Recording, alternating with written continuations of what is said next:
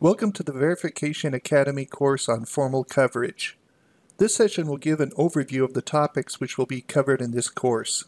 My name is Mark Esslinger. I'm a verification technologist supporting formal-based products at Mentor, a Siemens business.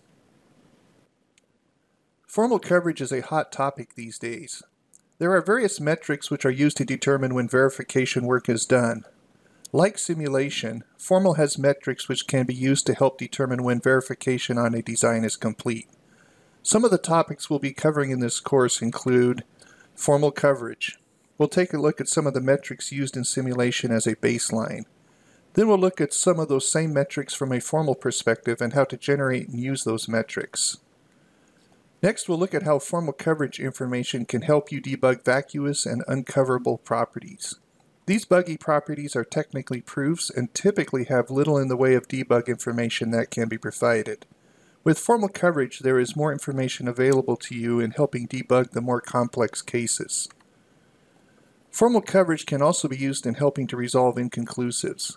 We'll review some of the easier methods which involve tool functions as well as simple abstractions. We'll then look at how information provided by the tool can help in determining where you focus your efforts on resolving inconclusive properties.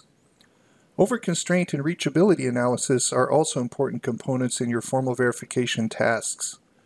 Determining if your constraints and assumptions cause an overconstrained condition has a big impact on if your proofs are valid or not.